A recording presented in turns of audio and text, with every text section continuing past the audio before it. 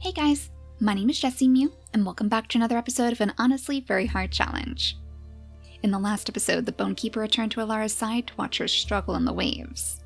She had been knocked, kind of on accident, into the pond over here by her sister. Technically, she was trying to attack Kit again, and the loon couldn't possibly let that happen. So she gave her a pretty good shove, and now she's struggling in the waves, struggling just to keep her head above the water. That's when the Bonekeeper decided to get involved again too. This is kind of like a choice that she has to make now. Either go with her mother again, join her eternal army once and for all, fight by her side until the end of time, or go with her sister instead and indulge in her soft lifestyle. But to be honest, I don't really think that that's for Elara. That sort of path, I just can't imagine her conforming to. Eventually she's going to lash out again because she is our embodiment of wrath. But we'll come back to these creatures in just a moment. For now, I'd like to finish off our turns with the rest of our tribe mates, because I think this is probably something that we should take care of at the end of our day. So instead, let's actually go back here to Aqua. Poor Aqua and Longshot, who are currently in mourning after Addie has passed away. Now they have one very, very big task ahead of them too. They have to make sure that they can take care of her remains properly, at least she becomes part of the Bonekeeper's army instead. So I guess they're probably going to leave that to Longshot. He has plenty of roots around here to try his best to paw up. Hopefully he's going to be a little bit luckier than our previous tribe mates were. But Aqua, I think she's going to go back to the battle with the Beryena. Maybe she would make a little promise to Addie in this way. She's going to put a stop to this once and for all, and then they can finally be together again, because Aqua is also very, very close to the end of her lifespan. So the question is, where on earth did that Beryena run off to? Unfortunately, as this killer Beryena has come out into the open, the other one is kind of skittered away. I know that they were pretty close to the shore though. They were actually hunting bunnies down here before. So maybe if we're lucky, one of these bluebirds will come over to truly pinpoint their location. But for now, Longshot, or Jericho rather, let's bring you down here. Can you sense the Beryena? Oh, there we go.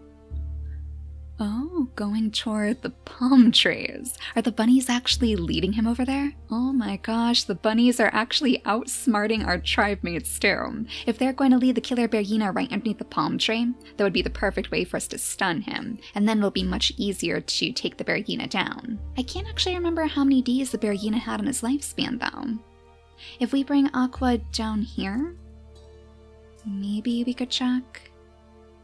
Yeah, you two aren't going to be able to do any attacking on this turn, unfortunately. We need all 3 of your turns for that. So 6 days remaining on this killer Beryena's lifespan. That would be 1 point from you, 2 points from you. Yeah, you know what? We're not going to risk it. Let's just have Aqua skitter back a little bit. We could actually bring her over here, because if the bunnies are going to lead the killer Beryena this way, we probably want to be ready for him. So Jericho, why don't you actually stand right on top of the stump? Then we can really see the land. You'll be able to call out to Aqua if you see the killer Beryena stumbling out of the grasses over here. And Aqua, you can just lay low for now. You probably need an extra night to grieve anyways, far away from the chaos of battle. Now don't think I forgot about you, Longshot. Why don't you go ahead and try to use this route over here? All 3 of your turns? Nope, unfortunately it didn't work yet. But we still have a little bit more time before the remains are going to disappear. I kind of feel like that would be a good indication that they've been taken into the Bonekeeper's army. If we can't find a route to dig up before the bones vanish, then we can assume that the Bonekeeper has taken them. Now I guess we should probably head on over to the kids next. The kids who are currently being swallowed by bunnies. Oh my gosh, Vixa, how many bunnies are there around you right now? You're very, very good at bunny counting, so I'm sure you know exactly how many. It looks like we have 4 around here that you and Longshot could actually go after. Does a Longshot have enough strength to take one down? Yes. So he's actually a little bit stronger than his father is. So if he's brave enough, I guess you two could go hunting together. Though I can't really imagine that you're going to get past Mars's watch. Despite all of her energy and all of her ambition too, she just can't seem to sneak past her father. Her father's not going to let her get 1 step closer to that Beryena, so there's no way that she's going after this bunny over here. She might be able to convince him that it's okay to go backwards. After all, Mars probably knows that Awkward and Morganite went out this way too. And in fact, Morganite, why don't you go ahead and grab this bunny over here? Maybe we could even leave this out as bait. They're investigating this area because they're sure that somebody is around here. They're sure there must be some sort of wanderer or something. I'm pretty sure that a bird actually swooped down here in the last episode, so something must have been here to cause it to attack. So Awkward and Morganite are trying their best to play it safe, especially with their brand new baby on the way. 3 days remaining before she can give birth. So I guess you have a little bit of extra time to do some more exploring. Let's bring Awkward in first, as this bunny makes a feast of this berry bush over here, but we're going to let him be for now. Awkward, why don't you slip into the grasses? Oh, has even more bunnies come out?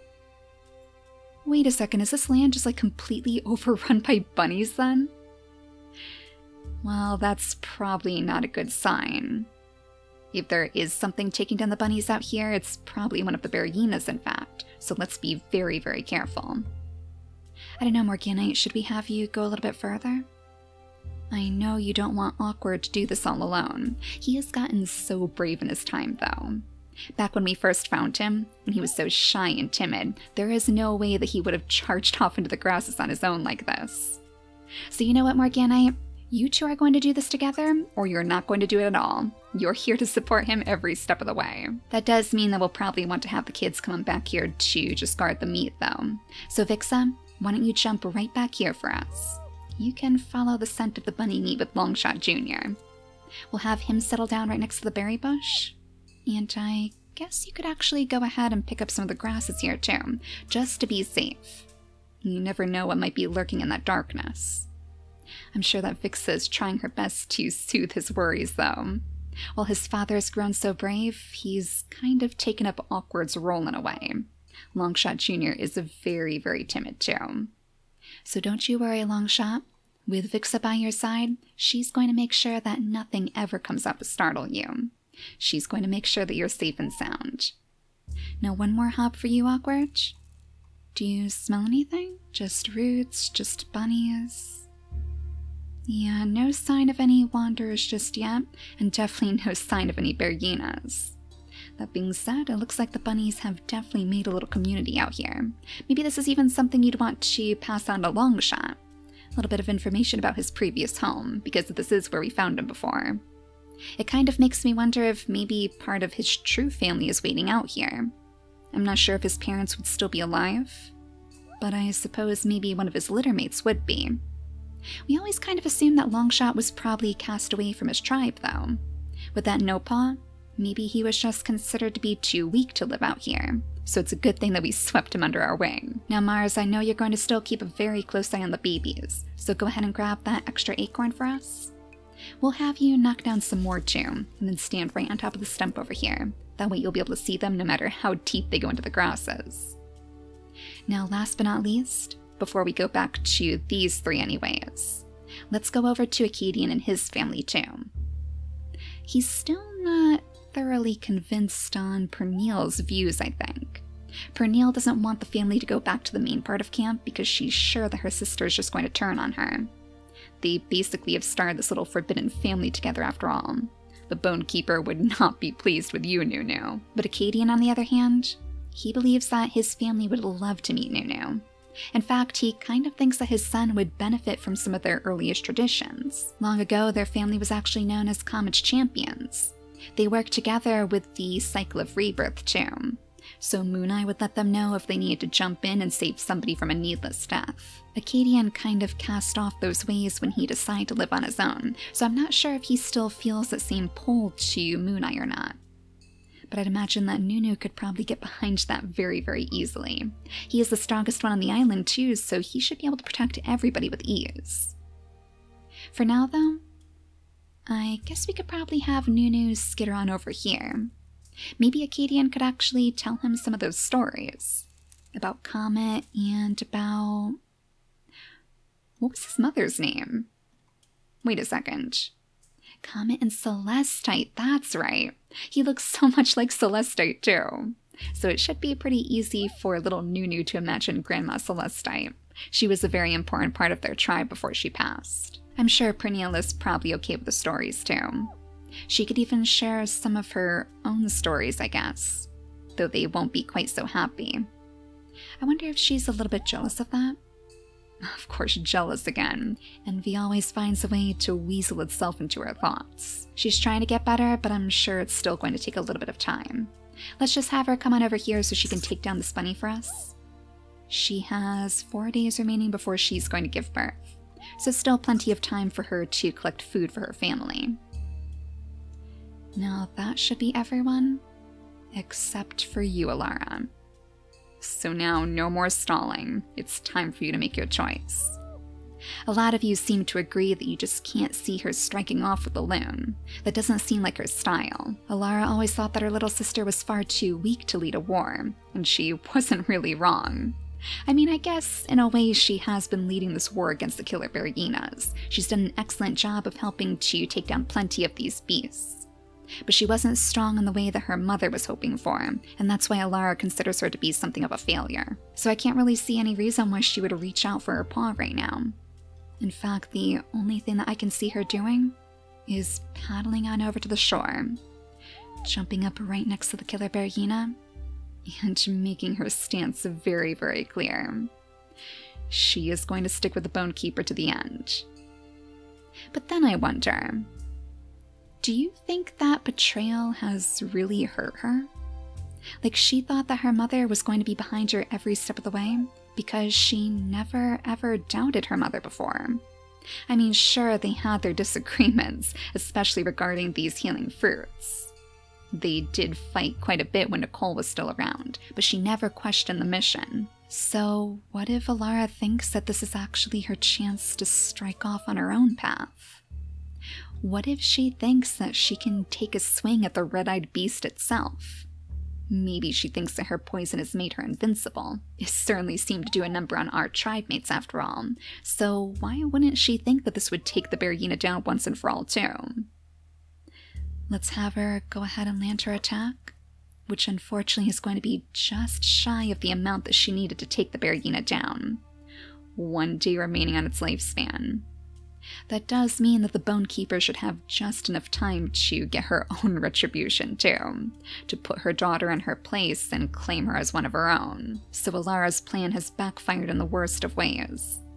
Now, not only is she going to be part of that army till the end of time, but I would imagine that Nicole is probably not too happy with her right now. Meanwhile, Kitten Laloon must be completely frozen on the spot. They had assumed that Elara was going to betray them here, that she was going to lead this bear hyena to fight against them. But instead she turned and attacked her mother? Like, did she mean to do that? I guess they're going to find out tonight, because we should be ready to skip the day. So we'll have them wait right there at the waterside, so they can see firsthand what's going to happen in this battle, as both of them end up falling side by side. How poetic is that? Taken by Elara's poison after all, but just 1 second too late. I'm pretty sure that growl that I heard was probably just the bear hyena attacking, right? Like, we don't have another bear hyena out here, do we? We have this one over here, but it must be the same one. Oh no, it looks like that bunny wasn't able to lead him properly over to the palm tree after all. He must have hopped up here to get another taste of these berries. The greedy, greedy bunnies. They're all so smart until their greed eventually gets the best of them. But let's not forget about Laloon and Kit over here. In fact, Laloon, let's actually have you come on over here so you can pick up all of this bear hyena meat for us. It's probably for the best that we clean that up as soon as possible. We don't need one of the bluebirds stealing away with it after all. Actually... Oh, did all the... Oh no, there's one bluebird, okay. Yeah, but most of the bluebirds did disappear. Is that because most of the killer bear hyenas are gone? That's awfully suspicious. Was that our deity as a way of actually showing us where the killer bear hyenas were then? Using these birds to help guide us in the right direction. How fitting, too, that the one killer bear hyena left is basically in the same place as the bluebird. Very, very curious. If that is Solaris, I guess it would make even more sense. He's using the bluebirds to ferry the deity's message. I would say that we could always use Kit and Laloon's turns to try to find some roots to actually put Elara's remains to rest. But for the sake of the story, I kind of prefer her fate being this way instead. I mean, we could still always have them try to pop the roots. Oh, really? Really, Laloon? Oh my gosh, how fitting is that? And let me guess, Longshot, you're not gonna be able to paw this up in one turn? Nope, definitely not. Not even all 3 of your turns. What a ripoff. So what can we use to explain this? Maybe Elara's still not going to follow her sister, even in death and even in her current predicament. So maybe Kit should even try to join in too. If we bring her over here, where I'm pretty sure we have a couple more routes for them to try, we'll have her go ahead and paw the ground as well, after she takes down one of these bunnies. Of course, Kit can't resist a good easy meal, and I'm sure she needs it anyways. Laloon must just be in shock, so we'll have her go ahead and have a nibble on the next turn. And for now, let's turn back to Aqua. So, can you guys actually step in and take a swipe at the Berryina this time? If we bring Jericho all the way down here, you should be able to jump to right where his meat is. Oh, maybe we could actually take him down this time. You know what, Aqua? I think you actually can. With Jericho's help too, of course. And I'm sure he'd be willing to jump over here and land his quick attack too. So yeah, 4 more days remaining. That means with both of your swings, you can take down the 3rd and final killer Berryina of the island. So that means we've done it. After we take care of Addie's remains, after we have everybody return to the heart of the camp, every last one of the Bonekeeper's army is finally vanquished from this land, assuming nothing else pops up in the process at least. That means we've finally taken care of the final battle. So, Laloon, you can actually rest easy now. Your mother has been defeated, at least for the moment. Then everybody can focus on making sure that nobody ever falls victim to her again. That nobody ever falls into her grasp by mistake. Still no sign of anybody back here, huh? Just the bunnies running absolutely everywhere around the shore. So I'm not sure if our little bait trap is actually going to work, but I'm sure that little Vixa is still willing to give it a try. In fact, I wonder if she would actually add a little bit more meat to the pile. If we bring her into the grass over here, maybe we could wait for one of those bunnies to hop just a little bit closer. There's so many of them, one of them is bound to hop right into her grasp. We could have Longshot come on over here too. Yes, so we could actually help. Oh, perfect, Longshot. Vixa's very, very impressed. She must be rubbing off on you just a little bit, if you were brave enough to land a hit. Awkward would try, but we know how that's going to end. We'll have to bring Morganite down here instead. Oh, another nest? Oh, if only we had one of those healing fruits nearby. I don't know, Morganite. I'm not sure that it's worth it for you to try to have your baby here. And in fact, with only 2 days remaining, we better find you a way to get out of this grass. So I guess the bunnies are actually going to have to wait. They're going to have to stay here until Vixa can take care of them. We need Morganite to get back to the healing fruit so she can build her nest over here too.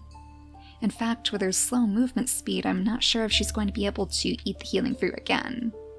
But Longshot Jr. wasn't born with a healing fruit, so maybe that's her family's key. So we're leaving the rest to you kids. It's dangerous work, but I know you guys are going to be careful. And if Vixa starts to get in over her head, then I'm sure Longshot Jr. is going to reel her in. He can be like the voice of reason for their pair. Somebody's going to make sure that she doesn't go too crazy. Mars is going to be so happy to finally see his mate again pretty soon too. So a couple more acorns for you. Then why don't we actually have you call out from the stump? I don't think anybody has done that yet, and I'm sure you've noticed that the Berryinas know more. So that call must be a way to communicate with Jericho somehow. Maybe he could even find a way to call out to you too. Victories upon victories today. I'm sure Nunu absolutely adored those stories about his grandparents. He probably wants to hear some more, in fact. So we'll bring him right over here. That way Acadian can get a little bit closer to the edge of their territory. I think it's about time that he starts clearing out more of this grass too. If they are truly going to stay here, then they need to have more room to work with. We'll have Pernille return to help as well, since she has 3 more days before she's going to give birth. So come on over here, right on the opposite side of your baby, and we'll have you pick up the crosses over here as well. So that should be the end of this turn too. Let's go ahead and skip the day again, and then we'll see if our victorious warriors can make their way back to the main part of camp. The only problem is we still haven't successfully laid Addie's remains to rest. So Longshot, let's have you try first. 3 attempts to pop this root. Oh, Longshot, I'm starting to get worried. Hello?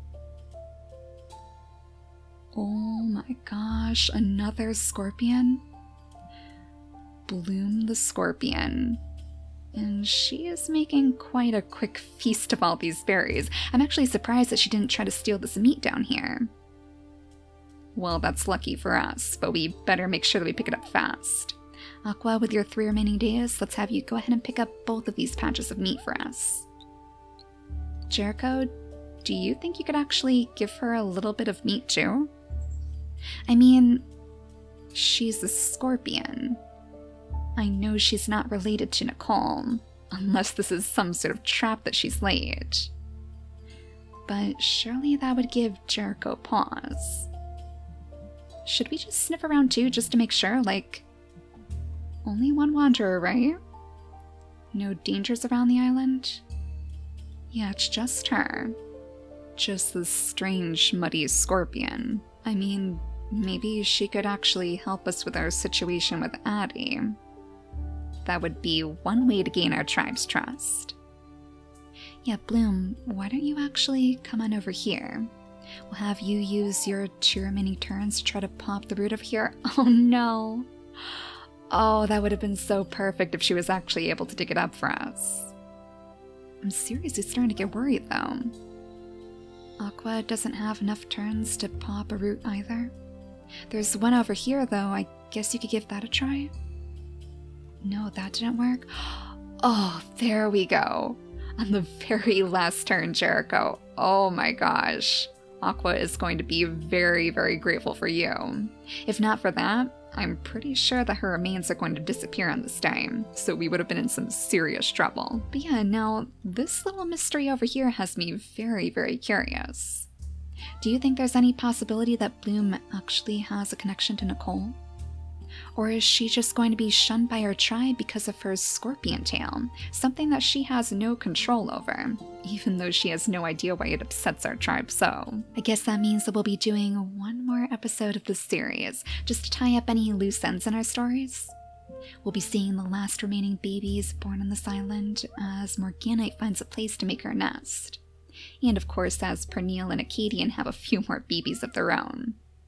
It's kind of sad because this has been one of my favorite stories to tell so far, but I'm happy with the progress that we've made, and I'm really, really happy with the new developments to our lore. So I think it's about time that we moved on to something new, but we'll have one more episode to say goodbye to all of these characters. So for now, thank you all so much for watching, and I'll see you all next time. Bye guys!